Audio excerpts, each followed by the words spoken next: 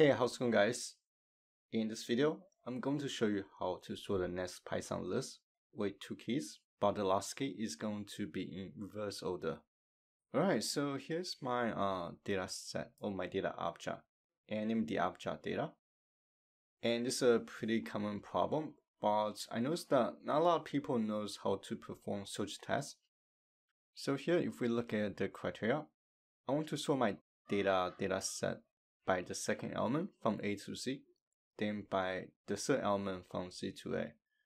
So essentially, I want to sort my list or my next list using the second element first.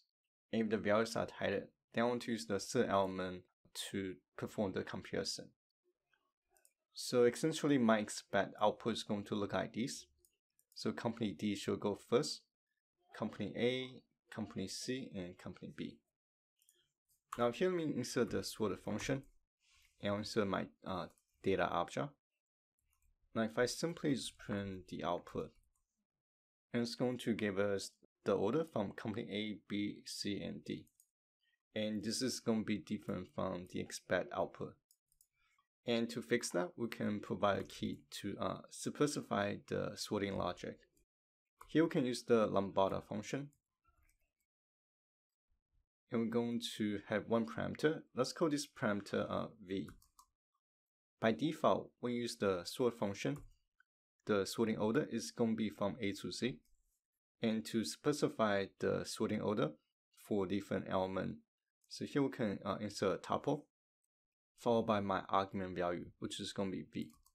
And since we have two elements that want to perform the comparison, the first argument is going to be the key we want to apply to the second element. The second argument is going to be the key we want to apply to the third element. So for the first argument, I'm simply just going to insert 1, indicating I want to sort by the second element. And for the third element, since I want to sort in reverse order, I want to insert the minus symbol to indicating that I want to reverse the sorting. And that's it. Now if I print the output, and this time it's giving me the correct output.